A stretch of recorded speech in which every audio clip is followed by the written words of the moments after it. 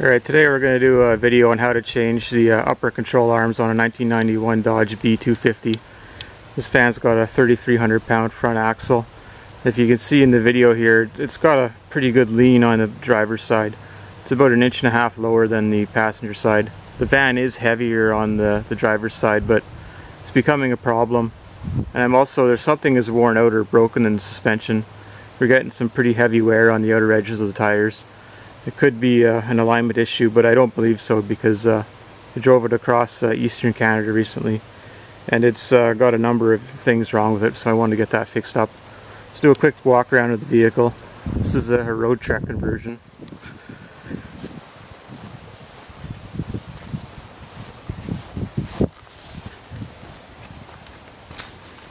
Got some tools laid out here on the other side, so we'll go through them quick. So we're going to paint the undercarriage and the wheel wells. So I got some trim-clad semi-gloss black and some gloss gray, some cheap paint brushes. I use some gloves when I'm working with the paint. Got a hammer. I got 3 different kinds of ball joint and tie rod breakers here. I've used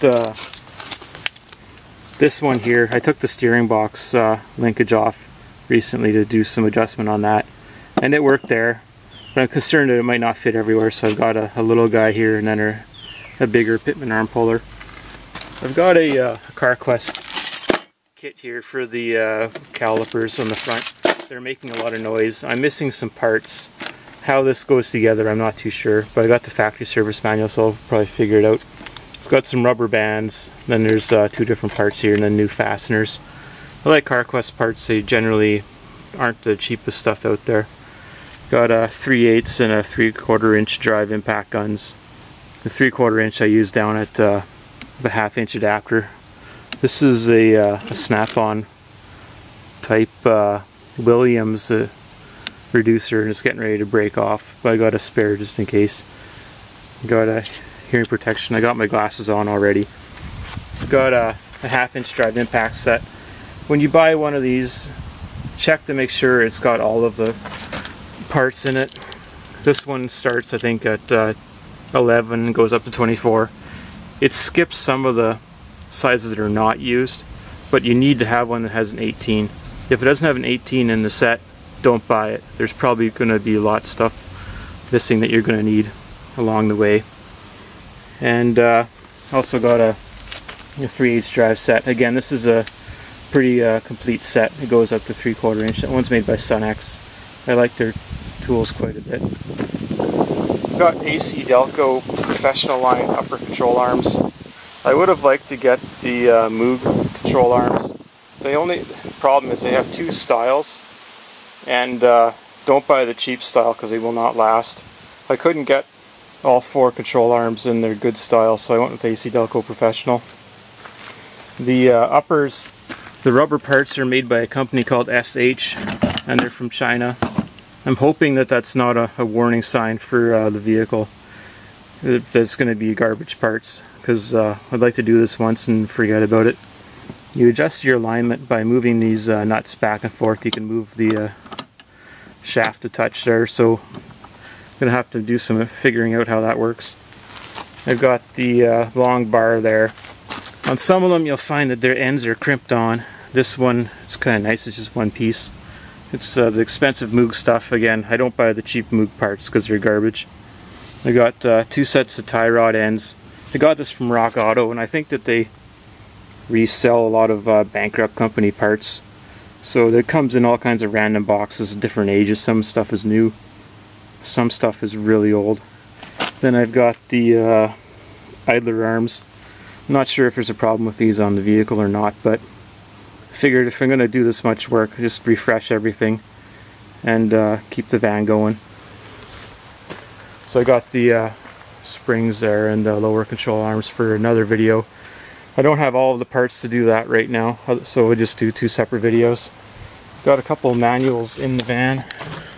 I like the road check conversions because they've got the kitchen in them, so you got a fridge, microwave, hood, gas top, and then there's a little bathroom in here, so that's pretty cool. So I got the Haynes manual. I bought this initially. Haynes is alright, but if you're going to get into some of the harder stuff, you probably want to buy a factory manual. And in the end, there's so many of these manuals floating around now because the vans aren't that popular. They're not very expensive, so I bought a used manual here. So I just flipped through the front suspension section quickly. They use these suspensions on vehicles for probably 30 years. So you might think, oh, this is for a van, but it works on a lot of different stuff. It talks about how to do the alignment. So let's give you a glimpse into how this book is laid out in case you decide you want to buy it. There's some troubleshooting details. Some equipment there for doing a wheel alignment.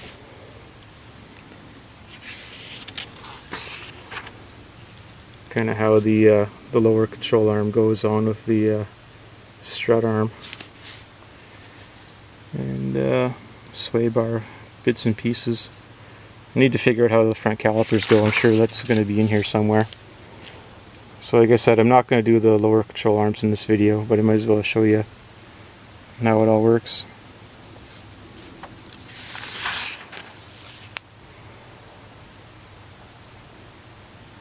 I'm not sure what that's about. Some kind of special tool for something. They show a different kind of puller here. But I'm kind of concerned that this style might pop open and slip, so I didn't buy one of those. And some torque details. I'll take a quick look at that there. Keep that up for a bit. So yeah, one of the things I want to do is paint parts of the vehicle. So the cross member is quite hard to replace. If you see that, you need to lift the engine and take off the whole suspension to replace it. So I want to paint it with the trim clad there. And the one thing you'll notice is that if you have anything poking through the paint, mine's pretty rusty, it'll continue to rust. So you got to get the paint on in enough layers, or thick enough that nothing is poking through the paint. Once you encapsulate it, you should be pretty good. So I'm just gonna get the vehicle up in the air. I should have mentioned that. So I got a 3.5 ton jack. I'm gonna lift it by the front cross member. Probably too dark to see it at the moment, but it's all that jack can do is to lift up the front of the vehicle. So I'm gonna use 4 jack stands as part of that. I actually had a coworker that was killed when the vehicle fell on him. So just make sure you use your jack stands and make sure you got the weight of the vehicle on the jack stands, and it's not kind of just teetering on the jack. Because if the jack slips, you want the weight to be on the jack stands already. You don't want it to just be a case of luck that you catch the vehicle without it falling on top of you. So anyway, we'll get the vehicle up in the air and we'll start ripping it apart. Alright, so we'll take off the driver's side wheel here. Take a look at what I've got going on so far, and then we'll start taking apart the passenger side.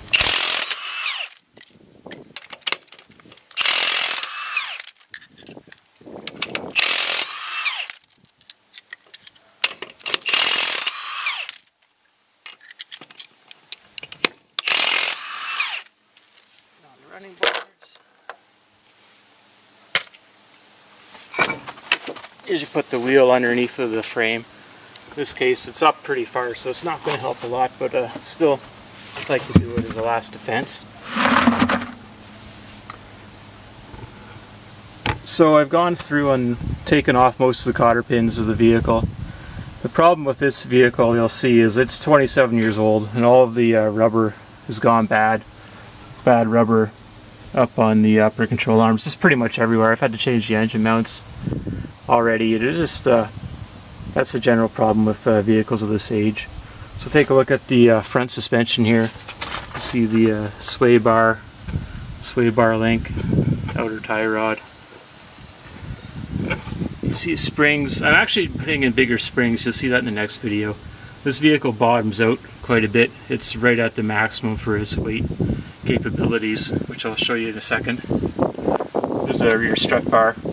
This one, the bushing is probably good. I painted this a while ago, and you can see that nothing has changed here, but on the other side there's some dirt. If you ever see wheel lugs that have rust bleeding out of them, especially on transport trucks, that usually means that they're loose. So just keep a lookout for anomalies like that when you're working on a vehicle. Yeah.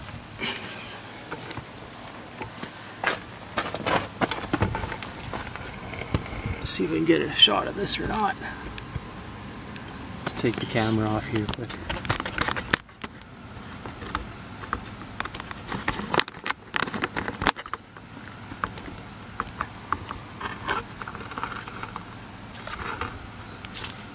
Just a bit stuck on here, bear with me. There we go. Alright, so like I said, I used 4 jacks. So I got a couple on the frame horns up at front. Can't really see through the screen at the moment. Hopefully you're seeing what I'm trying to show you.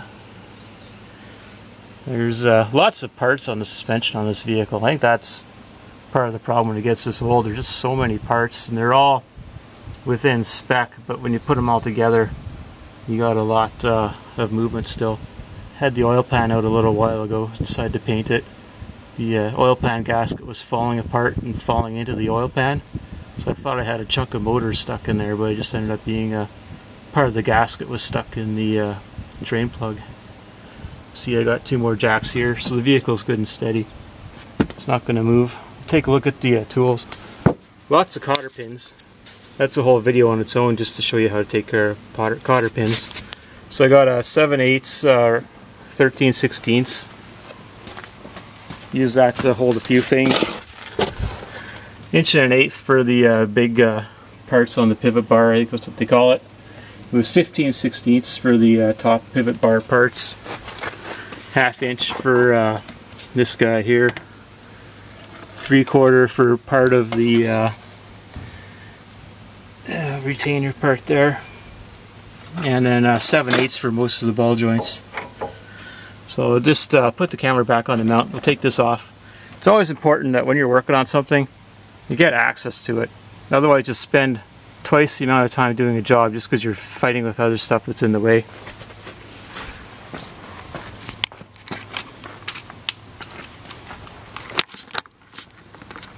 Yeah, so stick this back on. Bear with me. I do not edit my videos. I just splice them together so you get whatever you get. Hopefully it's valuable to you.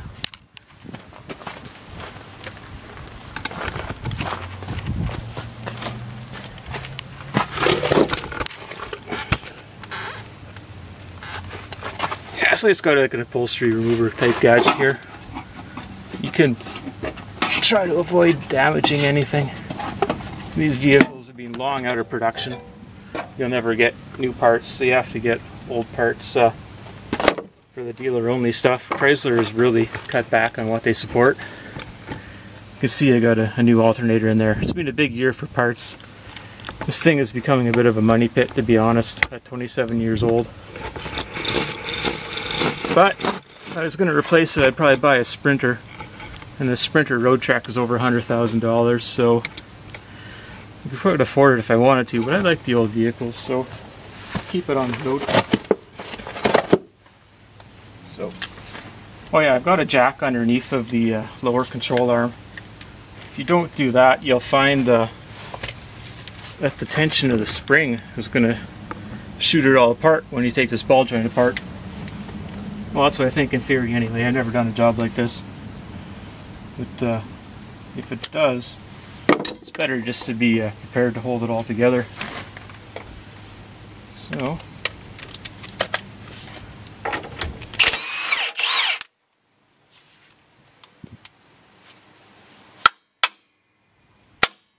see, it's a dirty job doing old suspension.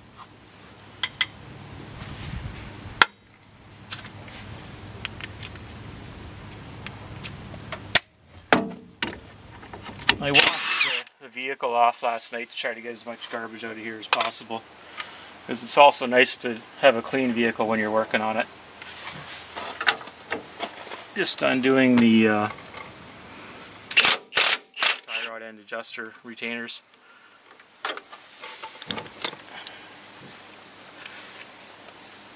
So unfortunately my camera mount may not be able to go low enough for you to see me taking everything apart, so you might find that I jump ahead here, but hopefully not.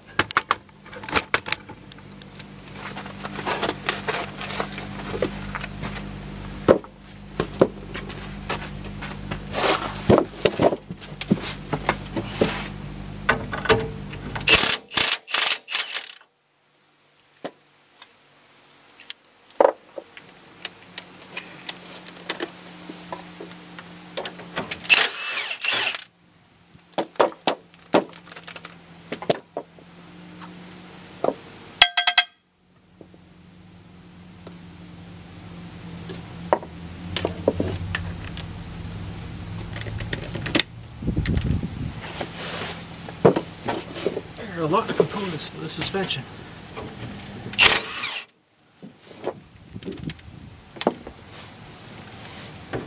That's a little guy. So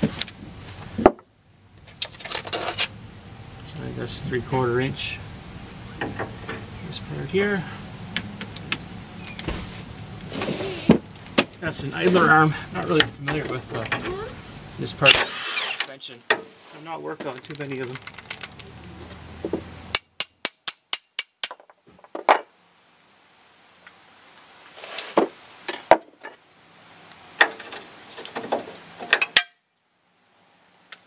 And that's 7/8 for the other part of the idler arm.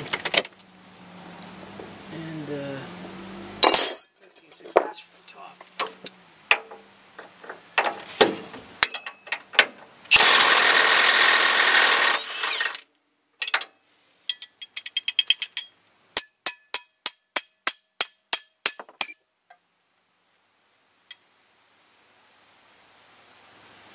Just gotta do the upper ball joint.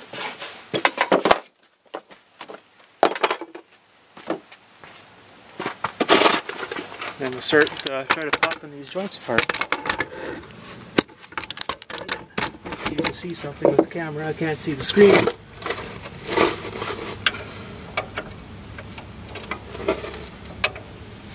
It does seem like that one's a little bit bigger. Just an important note. So the 3,300 pound axle, and from videos I've seen from other people, all the axles have the same upper control arm, but the ball joints are different. So you want to make sure that you've got the right ball joints before you rip it all apart. So you can probably compare the nut off of there and see if it threads onto the new one, and if it does, then you should be good to go.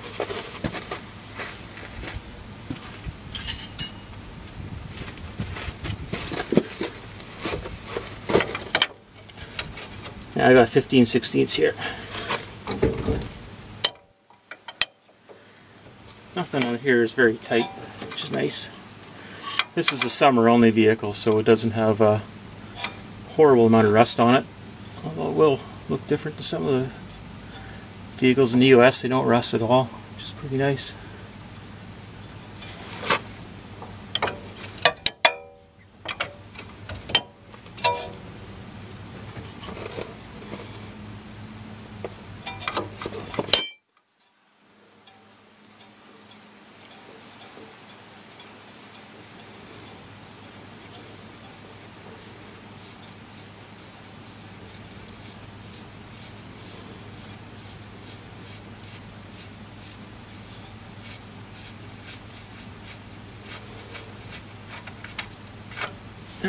So let's try this on the new ball joint.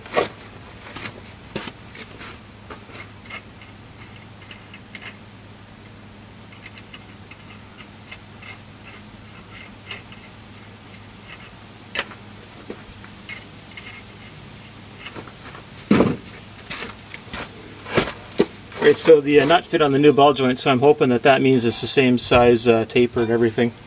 If not, I guess we'll be find that out later on in the video. So now I'm just going to start popping the joints apart. You also just try and whack them with a hammer first, and if that doesn't work, then we will proceed to different methods.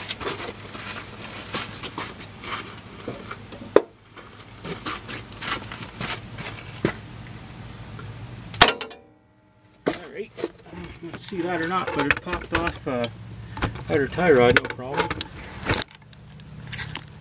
Try to get the inner. I should have marked these with paint. Actually, I'm going to do that right now. Mark my outers. Otherwise, you get the threads mixed up. I'll be back in a second.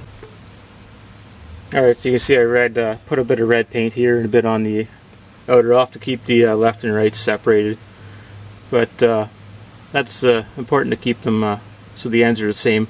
Otherwise, if you have to go and change a ball joint and you got the thread backward, you may end up ordering the wrong part. So just try to keep them organized. I'll start breaking the rest of these parts apart. I don't know if I can get a swing on this or not.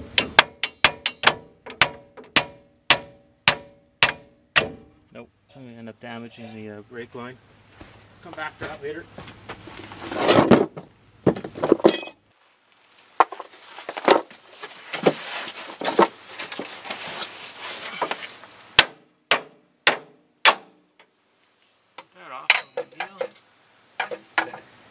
This is not going to be as easy. I'll have to go after it later.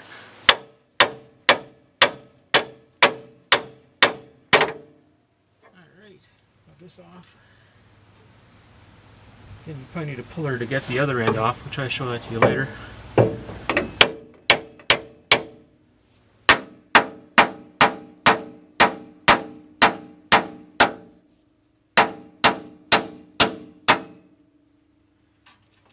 Move the fuel filter a little bit.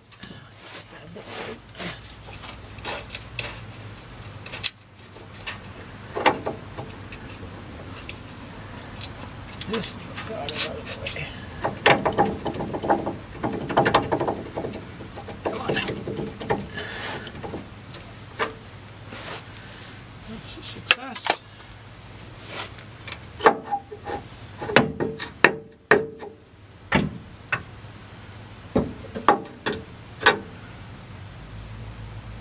I guess we'll get a pull it out and see what we can figure out here.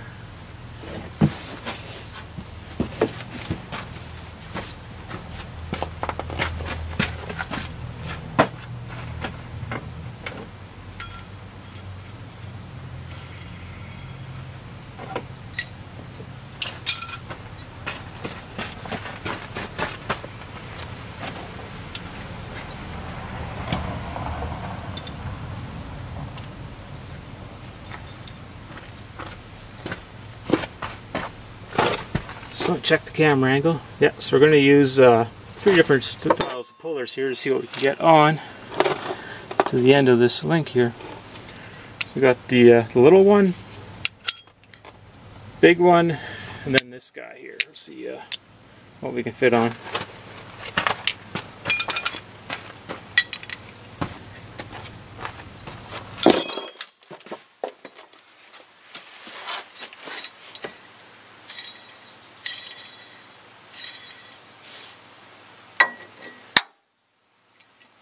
Push on the stud.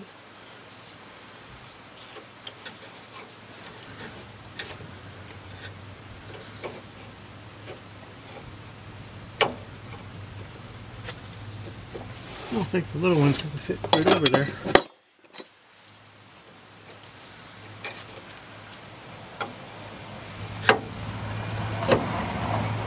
I don't know.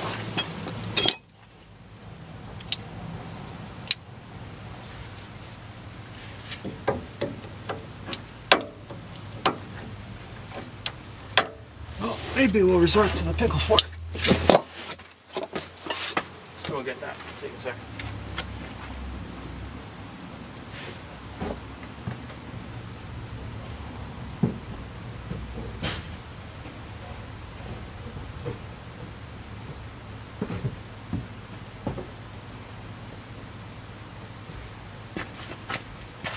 So if I knew I was going to use the pickle fork, I probably would have left some of this attached so that we have something to hit against. So we'll see how this goes.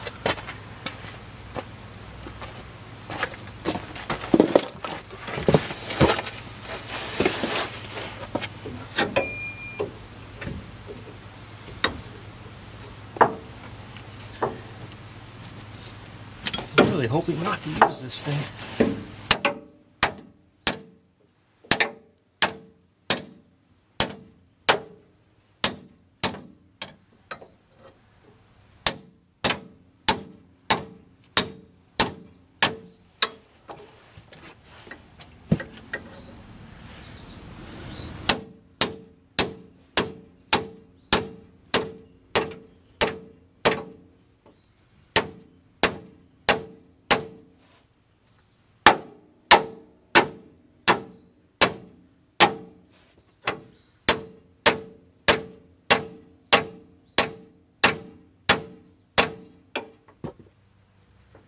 Starting to get it in there.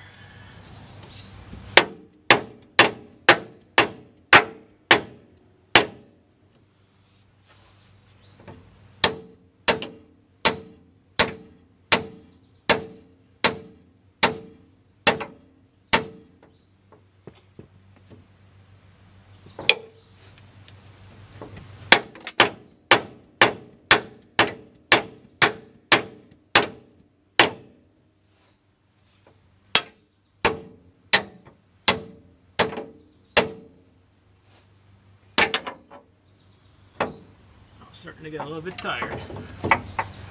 To take a second, look this over.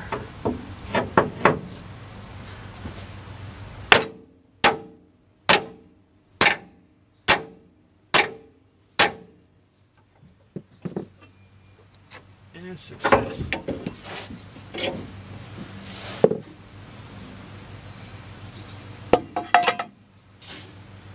Alright, so the driver's side will be all the same sort of thing. I guess we'll try to work on that ball joint now.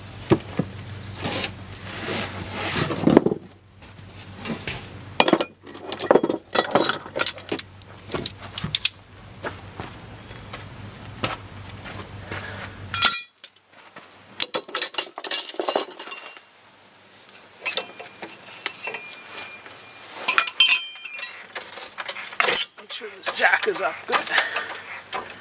Just starting to take a bit of weight of the vehicle.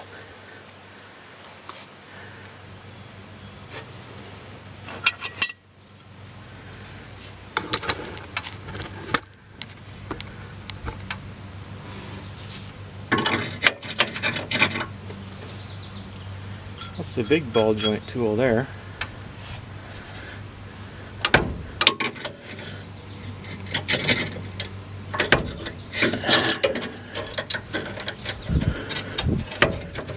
Not really going to fit in there very well. Let's see about this thing. Maybe. It's just a little, almost a little short.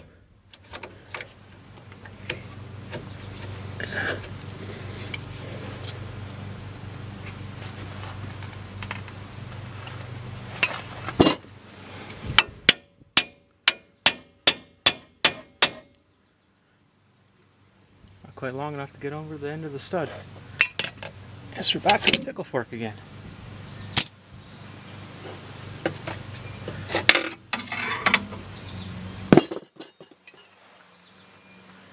So if you're going to try to reuse these parts, this will probably be a bit of an issue.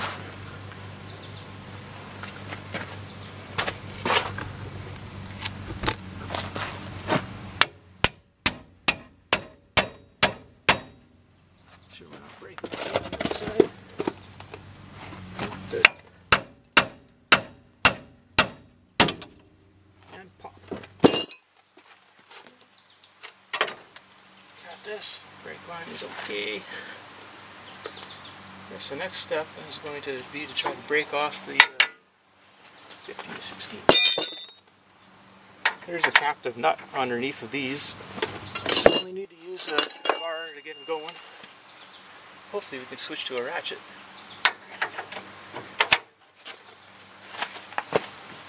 Actually pretty loose.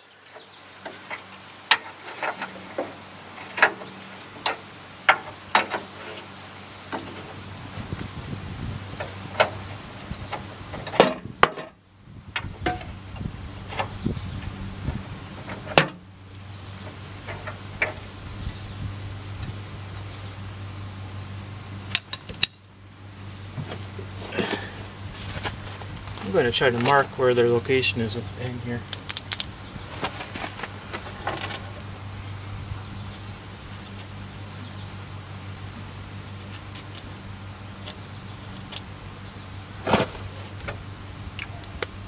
I don't know if this is of any value or not, but I give it a shot. You can see the red marks I put there. Try to keep the alignment reasonable for when I drive to the alignment shop.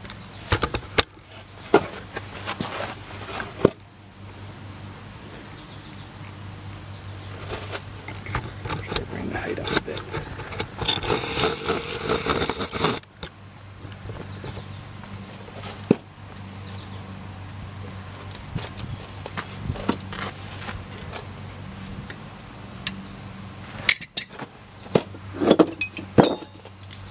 Switch over to a ratchet.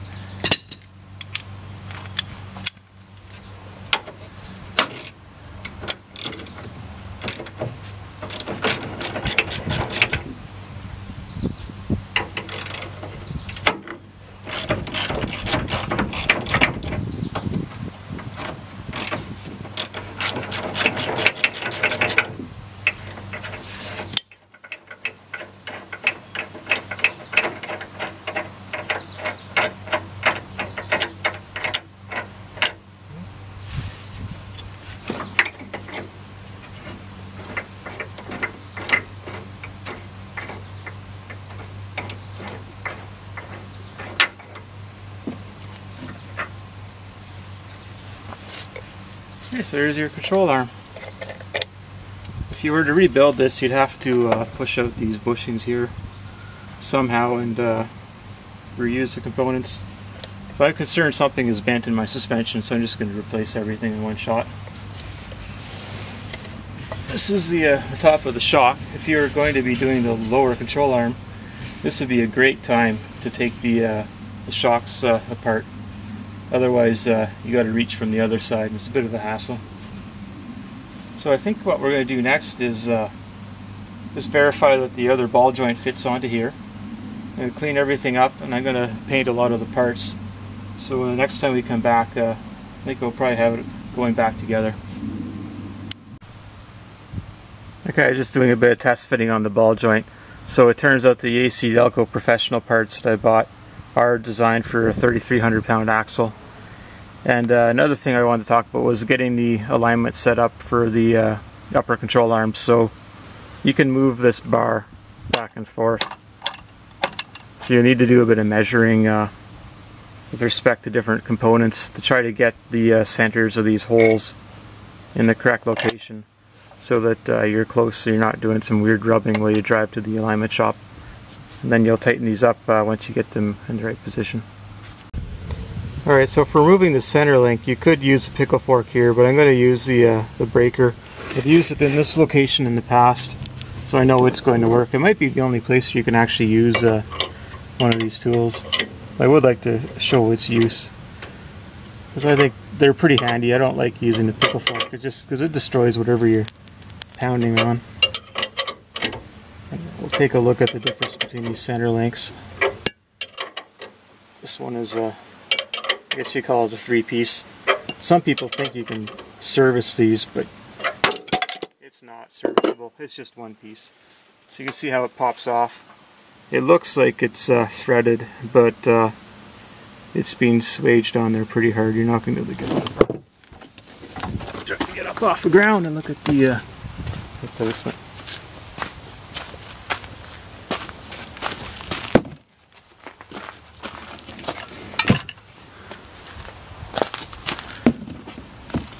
So you can see that the high-end Moog is one solid piece. It's not a hollow bar.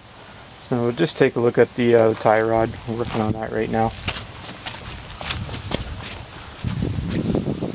Just gotta start to spin this apart. Just use a pipe wrench. Just notice that the orientation of the parts are off by 90 degrees. So just count your turns on your way out and you're on your way in, and you should be pretty close. I'm going to paint this again like I talked about once I get it all together.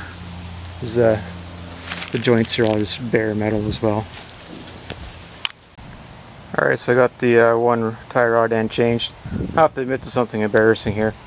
I've gotten 10 turns on this tie rod where I realized that it was going in the wrong direction. Of course, it's got the opposite threads on this end.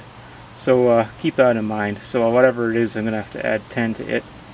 It was 28 on the one side. I assume that the other side is going to be similar to 28. And I'll show you how you can find out what the rating is on your front axle if you still have the original hood on it. So the sticker here goes over a number of things like your transmission and your axle there, 3,300 pounds, your gear ratio.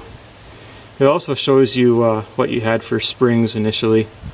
So I had the SJH front springs, which are the thinner diameter coil springs. So I'm going to be putting in the heavier diameter. Alright, so it ended up being 24 on the outer tie rod end instead of 28. So they're not completely lined up with each other.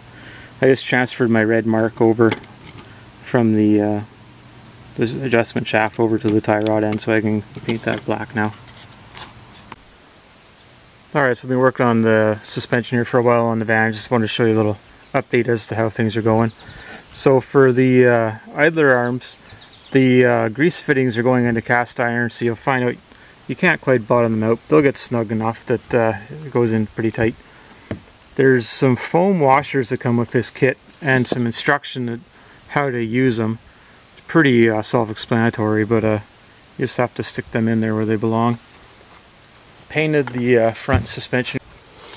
Alright, I wanted to provide a bit of an update. So I was talking a minute ago there, the battery died in the camera. I was just showing you the idler arms at that point. I've got the idler arms in now. I really struggled with it. Whoever put in the last pair didn't have the washers on either side of them where it goes into the frame, and I've ruined 3 of them, the bolts, trying to get them lined up. I've been using the bar there to try to straighten everything and get it to fit well, but really spent quite a bit of time trying to figure that out. But I did get the frame painted. It's mostly a unibody van, but I painted the frame that sticks out here at the front. Then painted the wheel wells. I think that turned out pretty good. I'll do another coat of that whenever I get an opportunity to. And so the upper control arms are just in kind of loose right now. Sorry, just bump the zoom there. I've got the tie rods on. Not a big deal doing those. Like I said, the idler arm is just killing me, so I gotta go and find some fasteners there for tomorrow. Try to show you a bit of the undercarriage here. Really struggled with the tripod as well. Didn't work out at all. So when I was working, I wanted to start working on the driver's side, so I had to move my jack, and so I ended up having to use a 5th jack stand to do this. I've got a lot of jack stands because I'm trying to rebuild the car on the other side of things here. So I just stuck the jack stand underneath of the strut bar as close as I could to the lower control arm so I wouldn't bend the bar. Anyway, that worked out pretty good.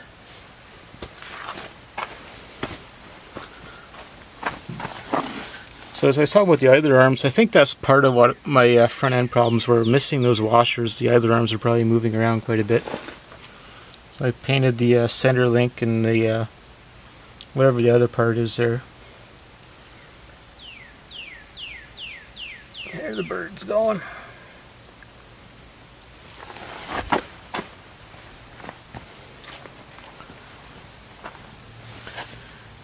Again, same on this side, painted things up. For whatever reason, the driver's side of this vehicle's got a bit more rust on the front, and then a little bit more rust on the back on the passenger side. Don't really follow what's going on there. But again, just got this kind of loosely in position. But I think it's been a pretty good day. It actually took about 6 hours to get this far. I had to stop. It rained a couple times today, but kind of got things as clean as I could.